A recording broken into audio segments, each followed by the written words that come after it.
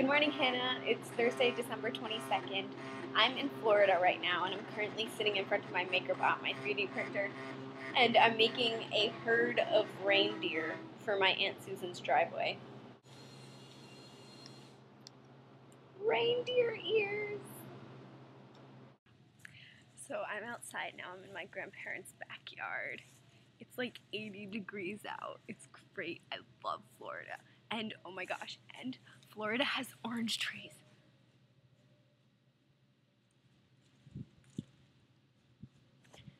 So there's fresh oranges like everywhere, and I don't even have to go to the store to get them.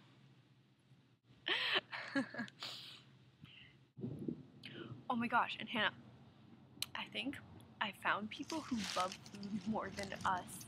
More than us. Like, the other day, my grandma was sitting in the garden,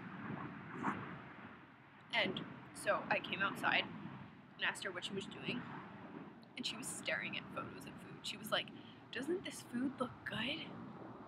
And she just sat there for like 5 minutes staring at a photo of a piece of ham.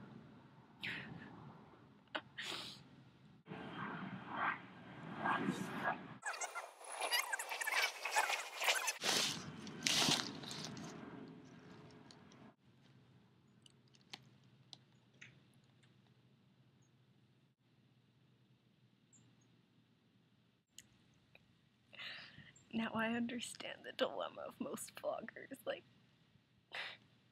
it's really hard to talk at a camera when there's people watching you. My grandparents, they really, really love Christmas. And so they go like all out for it. But, so we have this like giant tree in the living room with like, I swear, like more than 100 presents out there. And I mean, on one hand, I kind of love it because, I mean, it's a ton of presents. But on the other hand, it seems kind of silly because, I mean, I don't need any of that stuff out there. Like, I really don't. I have enough stuff. But, I mean, unless it's a camera, I'd take a camera. I'd be very glad to take a camera. But other than that, I don't know. Christmas seems kind of sad because I suppose it used to be a religious, I mean, it still is a religious holiday, but it used to have some sort of meaning to it that I think it's lost. And now it's all about the presents and the money and the commercialism. I hope you have a really nice Christmas. And I hope your brother has a good first Christmas. You should take lots of photos of him so that you can embarrass him in front of his future girlfriends. Okay, I'm gonna go throw away my orange peels and stop talking at my computer before someone thinks I've gone crazy. Bye, Hannah.